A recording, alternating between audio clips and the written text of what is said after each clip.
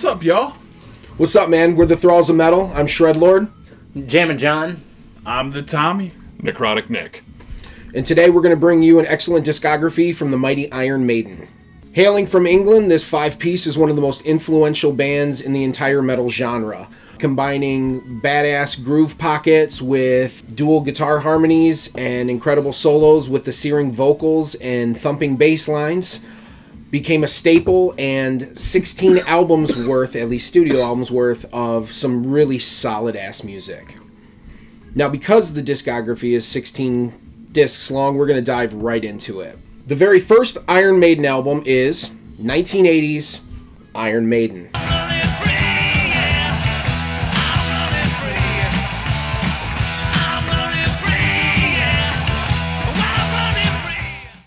This was their very first album. This was not the Iron Maiden that everyone's accustomed to. This was no Adrian Smith yet. This was Dennis Stratton on guitar, with Paul Di'Anno on vocals and Clive Burr on drums. A little interesting tidbit that I learned about the album was that the producer they had was somebody that didn't really give a shit about the album, and he didn't really care, so they were pretty displeased with that and even tried to replace him a couple times, but didn't care for the other guys they tried out. So Steve Harris just thought that it would be okay to just stick with the guy who didn't give a shit, because they could just kind of bypass him since he really wasn't paying attention anyway, and do it the way they wanted to. The only thing that I've heard otherwise about this album was that they weren't crazy about the way the engineer mixed it. Once again, I think these particular people just didn't give a shit. However, I think a lot of people like the fact that it sounds so raw, so it turned out to be okay in their favor. John, what do you think about this album? Well, I mean, it was their first run, so, you know, you can't expect the world on your first run. I think, though, it was an excellent representation of what would come for Iron Maiden in the future. Great guitar solos, really jamming album. I mean, it got better as they progressed, obviously, because it was their first album. This was actually number 10 on my list, so I have no complaints. I just think it was meat and potatoes and a good place to start. Everyone loves meat and potatoes. The Tommy. What you feeling, dog? I had this album at number 4. I liked this album. It definitely felt like their first album. You know, it was definitely raw. I liked that a lot. I really liked the progginess of it. There was lots of shred on it. There's shred on every Iron Maiden album, and, you know, started with the shred. A couple standout tracks for me. Strange World. Damn, the feels in that song. I absolutely loved them. Transylvania. Killer song. Phantom of the Opera. The second half of that song, absolutely amazing. Nick. Well, I had this at number 10 as well. It ranks a little bit lower, but I don't think it's necessarily a bad album. As you brought up with the production, it didn't sound like the Carrots. The production was uneven, so it sounded different from song to song. That too. But there were killer songs. Phantom of the Opera. Remember Tomorrow. Fantastic song. One of my favorites on there.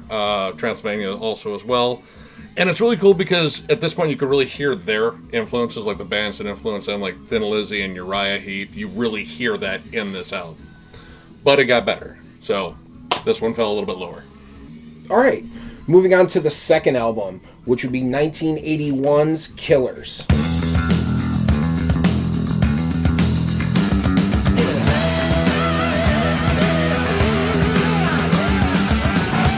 Now, I have a new lineup change. We got rid of Dennis Stratton on guitar. I believe the history there was, it wasn't that he couldn't hang, or I think it was just creative differences. He wanted to be a little bit more polished and I think radio friendly, and that really wasn't what they were going for.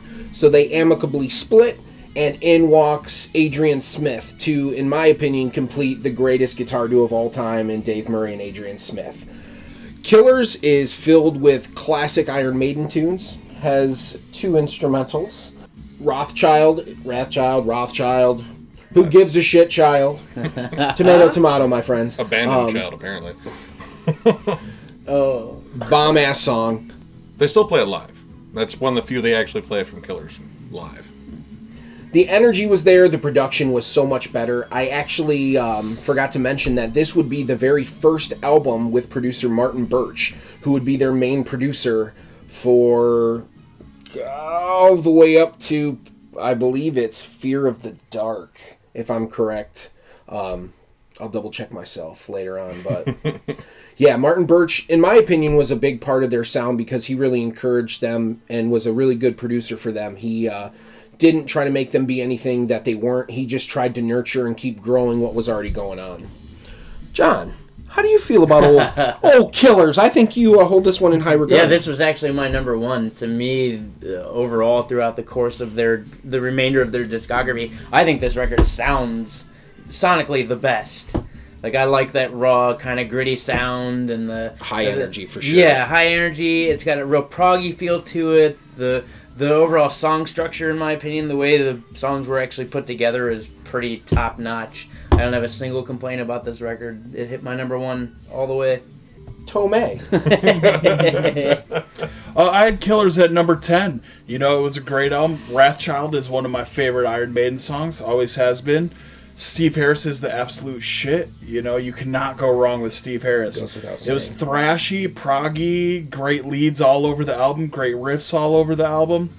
Genghis Khan, great instrumental, really good. Ides of March. The breakdown in Prodigal Son. Damn. Yes. Yep. Damn. Damn, son. I had it at number 3. This is the first Iron Maiden album I ever bought when I was a kid, and it sticks with me to this day. Like, it's one of my favorite jams. The title track and the song Purgatory Alone are ones that just always, like, just stick with me. Killer choruses, great writing. Almost entirely written by Steve Harris, and wow, does he have a flair for songwriting. All but 2 songs. Oh, I thought it was entirely him. Adrian Smith had some credits on this one, didn't he? That is correct. That's why I let him write. He's pretty good at it. But yeah, like, I really liked Paul Di'Anno's vocal performance on this one, too. I thought he did an excellent job. Paul sounded good. And yeah, I like the fact that it was raw. There's like maybe hints of stuff that was a little bit punkier too. I liked it. It's just a fun, fast-paced album. All right. In walks in number 3, 1982's Number of the Beast.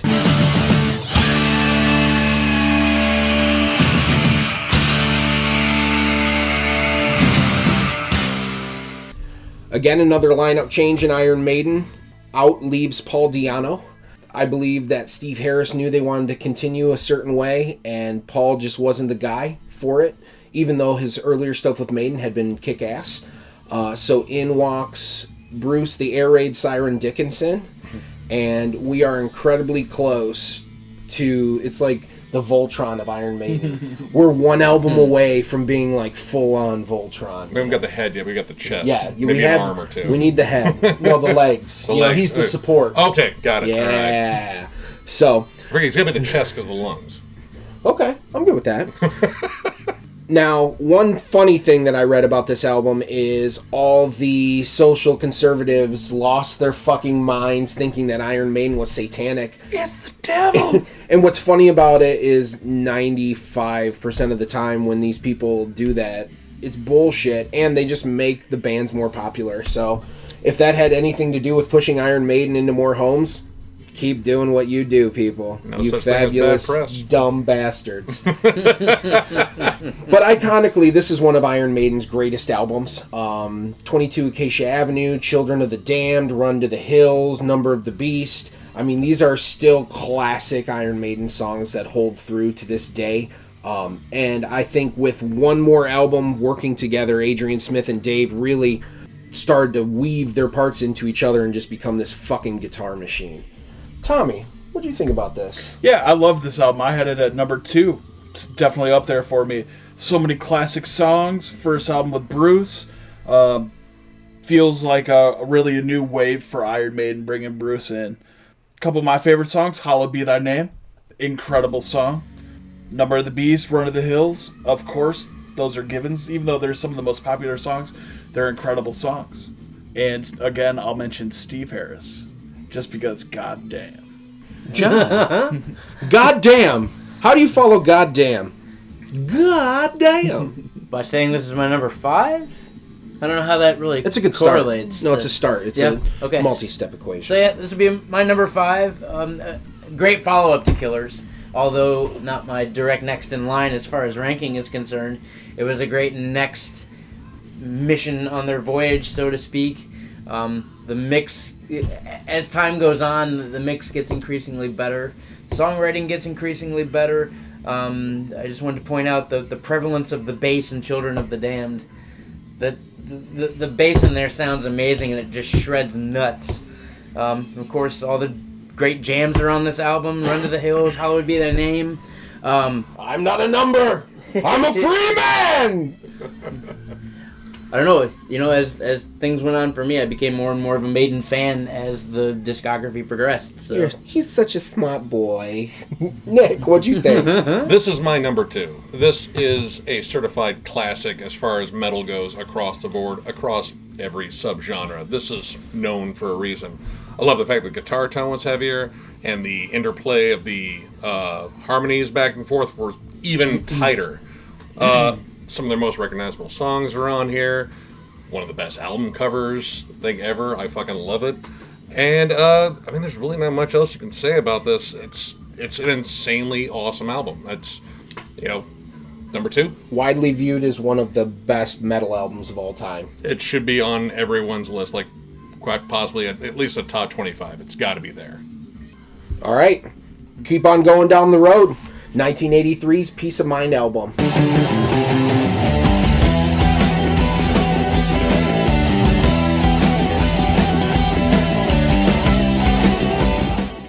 Clive Burr exits Iron Maiden, and we have finally completed Voltron.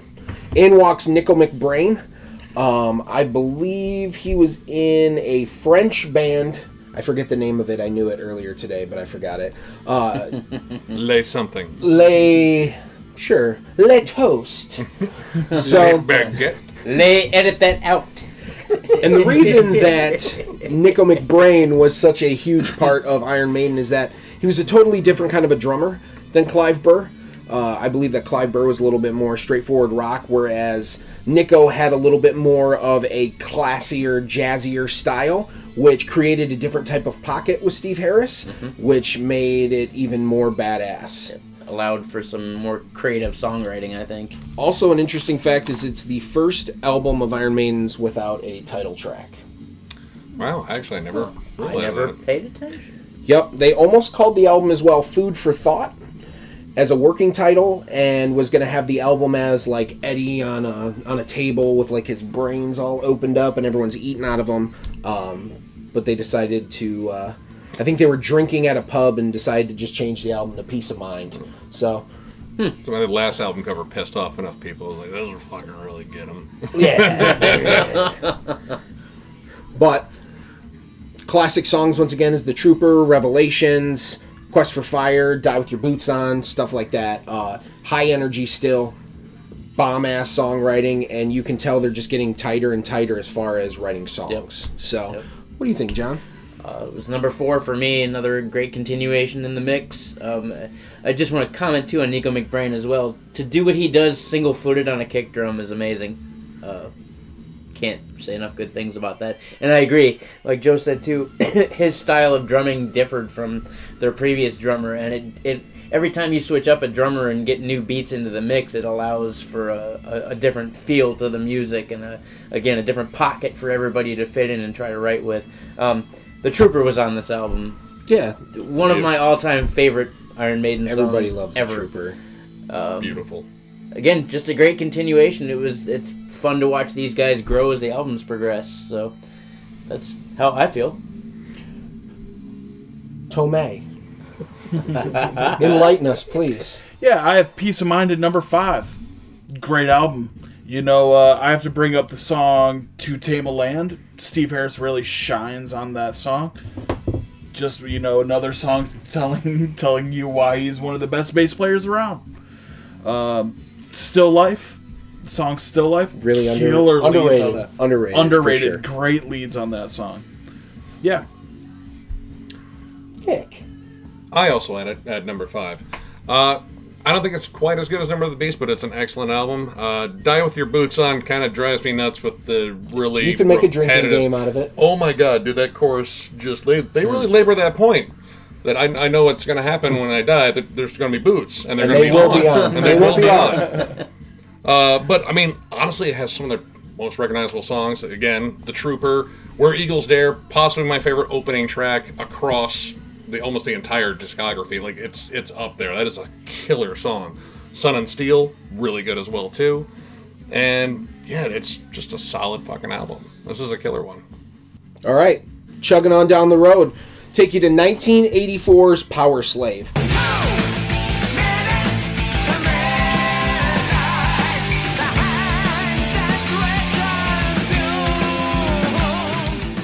One of the biggest albums that Iron Maiden has ever done on a few different scales. I believe it may still be to this day their largest tour that they've ever done, the World Slavery Tour. And in my opinion, this was my number one. A long time ago I would disagree, but the more I think about it, this is my number one. And it's for a lot of different reasons. Iron Maiden always has excellent imagery, but the Egyptian themed stuff was really cool, and they did it really well. All the eddies, Egyptian eddies and the mummy eddies and stuff, it was badass. So the artwork was incredibly on point. The music was, you could tell they really pushed themselves to write some incredible songs, such as like The Rime of the Ancient Mariner. And it has, in my opinion, some of the best guitar solos. Like the guitar solos, Dave Murray's first solo to Power Slave is one of the most beautiful solos ever, and then it just kicks in to just total badassery. So for me as a guitar player, there's a lot of goosebump moments on that album. Some cool facts that you might not know about that is the song Flash of the Blade was actually used in Dario Argento's Phenomenon, and also Gem, the cartoon Gem, it was featured in an episode of Gem. Some douchey guy was walking down with a boombox and it was playing out the speakers. So wow. Random shit you find on the internet when you do research and stuff, you know what I mean? So fuck it. Tommy, how do you feel about this album? I love Power Slave. It's my number one. You know, starts out blazing with Aces High. Cannot go wrong with Aces High. 2 Minutes to Midnight, another classic. Pretty much an instant classic. The Gallop on Power Slave. So Maiden. You know, just that whole song just screams Iron Maiden. And then the Shred comes, and amazing album. The Shred cometh. The Duelists as well. What an epic, amazing song. That whole album from start to finish is, I think it's a perfect album. I'm just going to put that out there. I'm just going to fucking put that out there. Nick. This is my number one. I mean, again, another classic. You really can't argue with it. When you're right, you're right. You know, it happens every now and then. Back in the Village is another one that didn't get mentioned that I absolutely love in there, too. I adore Power Slave. That song has, like, that one brought in some darker sounding elements, too. Like, right Even before, the lyrics, man. Yeah. And right before you go into that, the chorus, like, it has those just dark riffs that come in. It's like, dude, this doesn't sound as, like, the upbeat and almost kind of, like, fun made. Like, this is, like, all right, we're getting down and dirty on this one. Love the cover artwork. This whole album has no weak songs. Like, everything is meticulously written. Rime of the Ancient Mariner brought in more proggy elements. It's a fantastic album, start to finish. So what all those guys said. You know what? 16 albums, it gets really hard to rank as you get through this discography. For me, this was number 3 for a long time. For a long time, it was my number 1. I remember talking to Nick about it a bunch as we were going through it all, going, man, Power Slave is going to take number 1. Power Slave is going to take number 1. And of course, then I went back and re-listened again to everything, and I was like, all the jams are on this album. What can I say about this album that these assholes haven't said already? Yeah, and we are assholes. And there's a local band here in town that does a killer cover of Aces High. I think they're called Constricted. If you haven't heard from them, look them up. Anyway, who are those turds? I have no idea. Album. Shameless plug. Yeah. Again, what can I say that these guys haven't already said? Killer album. Their guitar player tries to touch me. Tries. I thought you said it was like appropriately, not inappropriately, though. Appropriately. Then I touch him back. So gay. It's like a two-way petting zoo. You pet the animals and they pet you back. Oh, the Joe and Tommy tickle fights. Except for you don't have to put a quarter in the oat machine from your hands. Oh my God. All right. Moving on. All right. In walks 1986, Somewhere in Time.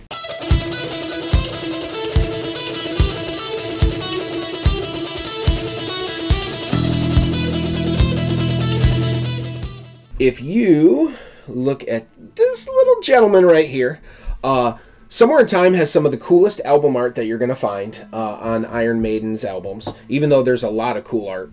What's cool is it kind of sets the scene in a futuristic downtown city with a lot of cool pop culture references, and the dude's just kind of in some street clothes, you know, hanging out on the street. And There's a lot of self-referential stuff, too, like Yeah. the references to other songs. It's the most clever cover they ever did. I love it.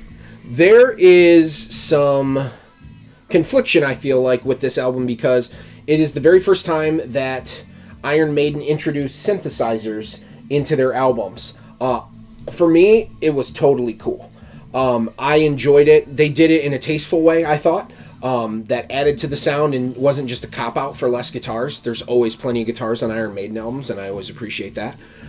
But it really set the stage, I think, to set some different kinds of backgrounds that you can't just always make with two guitars. So songs like The Loneliness of the Long Distance Runner, I think those chorus kind of keys helps Bruce just belt out some beautiful... That's some of my favorite Bruce Dickinson stuff right there, man. The chorus of that song is just incredible. So, Tommy, how'd you feel about that? Yeah, Somewhere in Time, I had it number 6. I had it up there. I liked the synthesizer thing going on. Caught Somewhere in Time, the song that it starts out with, just blazing. Great intro. The Loneliness of a Long Distance Runner, that was just being talked about. Proggy, thrashy, that gallops fantastic. I liked it. Good album. Alexander the Great had a really good... The whole middle section of that song was incredible. Yep. Strong way to end a record. John, where'd you place this? Oh, this was my number 7. Good jams. Good times. Great records, great oldies. Great records, yeah. Again, I was going to comment on Alexander the Great and that whole like middle jam section. The song Stranger in a Strange Land, it's pretty solid as well. Motherfucker. 25 cents, please. Who was You'll that? get my quarter. Tommy beefed. Hey. So yeah, it was my number 7. It was a good jam. Again, I don't have bad things to say about Iron Maiden. Oh, yeah. When we started this whole ordeal, I was not the world's biggest Maiden fan, I'm going to be honest. So I'm glad we could corral you. yeah, man, I don't have a bad thing to say at all. Again, 16 albums, when you go to rank them, it gets really difficult somewhere there in the middle. So Yeah. Yep. All right. It smells like chili. I hate you both. It doesn't. Nick, how do you feel about this album? I feel like I'm inhaling Tommy's asshole right now. But I had this at number 6. I really like this album. To split hairs, they said it was guitar synths on this one versus actual synths. So they kind of like, oh, don't worry, we didn't go full synth. But really catchy songs. I like the fact that they kind of changed the production and have a more modern sound for that time. Like, it felt less the early 80s and more like the late 80s where production was more polished.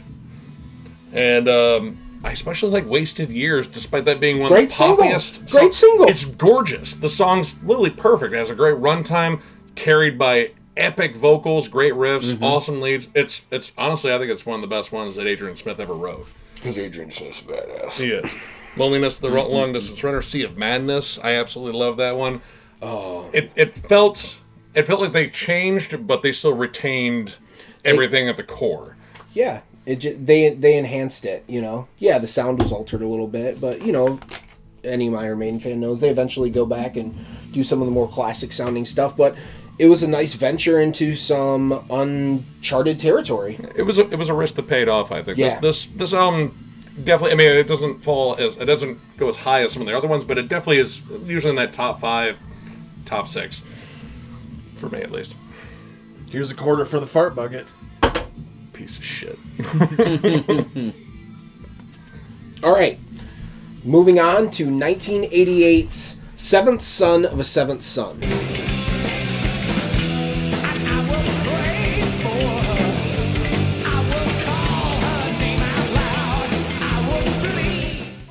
Now, personally, this is my number 2 album. I absolutely adore this album. Right from the rip, Moonchild is an incredible jam. I remember hearing that album for the first time and hearing Moonchild and the chorus to that. I was just like, fucking Bruce is just killing it. Yeah, dude. I love Bruce. It goes without saying that Bruce is one of the greatest vocalists of all time, but he's also personally one of my top 3-4 vocalists of all time. So when that guy starts belting it out, it gives me fucking goosebumps. I love hearing that dude sing. The Seventh Son was actually a concept album based on, what is this guy's name? Orson Scott Card's Seventh Son. So it's a pretty cool concept album with, they made a cheesy song in the album, but overall, I think this album kicks ass. It's one of the best and most creative things I think they've ever done. If you listen to Iron Maiden, you can tell that they definitely have a good, solid formula. I thought this broke the formula a little bit more than some of the other albums, and for that reason, I loved the shit out of it. Also, this is the first time that you not only have synthesizers, but full-on keyboards in the album. Oh, yeah. Now, I'm going to kick it over to Nick first. Nick, what do you feel? I know you have an opinion on this. This one fell to number 9 for me. I'm not the biggest fan of this one. I think it was a little too synth-drenched, and I'm just going to go ahead and say it that Can I Play With Madness sounds like it was written by Mike Rutherford from Genesis. Can I play John Madden? Which I love Genesis, but I didn't want a Genesis song on an Iron Maiden album. And also, I think the title track runs too long, and it tries to be as epic as Rhyme of the Ancient Mariner or Alexander the Great. I think it was. It's not. It really, it has a cool middle bridge part, but it's a really dull song. But there are great songs in here. The Evil That Men Do, I love that one. Infinite Dreams, Moonchild's a fun one right out of the gate. All in all, it's kind of falls in the lower half for me. It's not one I go back to as much. Do you kind of think that the keyboards and the synthesizers too, is that what, I know it's not very high on your list, is that kind of what? It's number 13. Would you say it's because the keyboards and the synths, just because it's not your personal taste? A lot of it, okay. yeah. My personal taste, I don't, and I'm probably going to get ostracized. You don't fuck around with keyboards, I'm probably going to get ostracized man. for this, but keyboards, in my opinion, when you put them, especially into metal albums, have to be really well done. They have to be not so much prevalent in the fact that they sound like a synth, but that they sound like a different album, or a different instrument, not a keyboard. Like, it has to really kind of mesh in there well. And if it doesn't do that, for me, it kills the sound. For me, as far as this record is concerned, outside of, and this is my personal take, outside of the Clairvoyant, nothing really stuck out for me. It was a good one, album. Too. It feels very 80s pop. And that's not a bad thing. I love 80s pop, but it shouldn't be on an Iron Maiden album, Agreed. in my opinion. Yep, and that's my thing. I just don't think that sound had any place in their what they have. Come to my rescue. Come to my motherfucking rescue. And you out there in internet land, you fuckers come to my rescue. Seven Sons, a badass fucking album. I need your guys' help. Middle of the pack at best. I definitely agree with Joe here and disagree with these two other guys. I have this album at number 3. It's definitely high up there.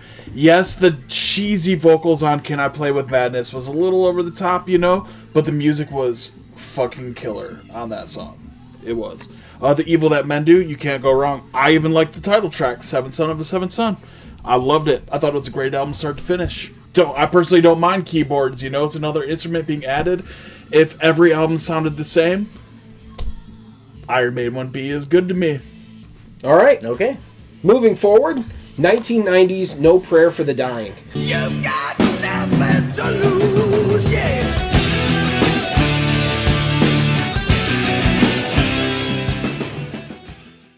Now, this is a sad day in Iron Maiden's history for me because prior to I believe it was in pre-productions for this album, Adrian Smith decided that the direction they were going musically wasn't for him anymore, and he decided to bow out.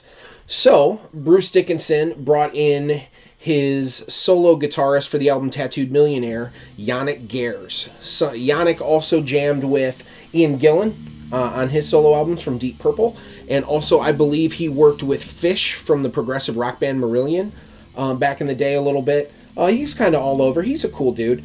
To me, Yannick Gers is more of a Dave Murray style player. Like, he just does a lot of legato technique and stuff, which is fine. But part of the greatness of the duo, for me, of Dave and Adrian, was because they were such different players, they complemented each other so well. So in my mind, Yannick Gers was just someone who was more in the vein of Dave Murray rather than having that nice second half. So for me, that's why I was never really strongly cared for this album. And it's nothing personal against Yannick. I think it's just a testament to my thought that Adrian Smith's presence in Iron Maiden is incredibly important. John, what do you think? This ranked at my number 11.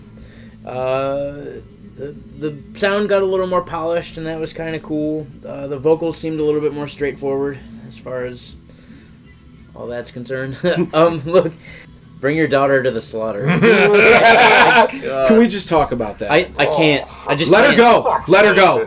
I can't. Let her go. Yeah. There's another drinking game song. You'd be hammer smashed by like the first minute and a half. I can't. I don't get it. I don't get why that has to be repeated over and over. You swing and sometimes you strike out. What are you gonna do? Yep. Fuck it. Yeah, I had this album pretty low. I had it at number 15. You know, there were some good songs on here. There was. A lot of the songs felt kind of cheesy to me. The album was okay. Even the bad Iron Maiden albums, or the lower-ranked Iron Maiden albums, are still good albums. It just, I don't know. The solo on Holy Smoke, ripping. That's, of course. Yeah, the song Fate's Warning, the song Mother Russia, good songs. I have to actually say that, to Dave Murray's credit, I feel like when Adrian Smith left, he fucking went ape shit. Like the solos are the best. I'll explain myself later on, but during the time without Adrian Smith, I think Dave Murray just fucking went ham and has some of his coolest, bombest solos in that time period as well. So, just something I wanted to add there. Nick, how'd you feel about this album? This one's near the bottom of the pack at 15. I'm just going to say it. I just don't like this album. This really isn't a good album. There's a couple of songs, like, all right, Public Enema, number 1, is a decent song. The title's really dumb. It sounds like a new metal track. Run Silent, Yes. Run Deep's okay. Like, okay. I mean, like, all right, I get it. The musical landscape was changing. Thrash was still pretty much king. Death metal was coming up. They wanted to maybe try to appeal to a heavier generation that was getting into heavier stuff, but at the same time retain their sound, and they just kind of felt lost in this. And without Adrian to help guide the ship towards better songs, oh man, like the lyrics were dumbed down. Bring your daughter to the slaughter. Fuck, man.